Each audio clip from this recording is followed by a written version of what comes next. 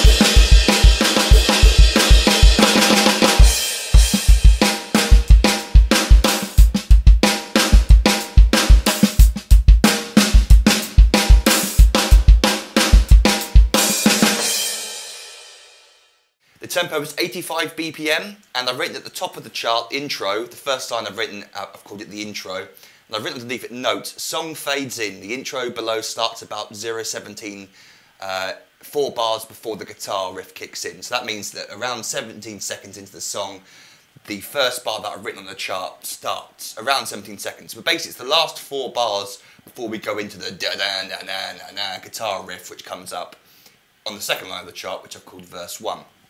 So this is really just the intro. We've got 4 bars of drum beat, and this is the basic shell of the drum beat that gets played throughout the majority of the song.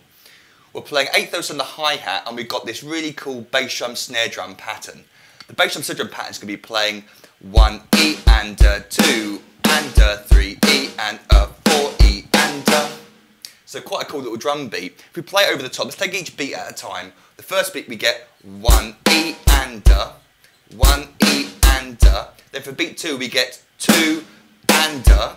But remember it goes into 3, 2 and a 3. We get 2 bass drum notes there, a 3. So from beat 3, 3 E and a, 3 E and a. And then for beat 4, 4 E and a, 4 E and a. Then before we play that together, let's talk about some of the dynamics.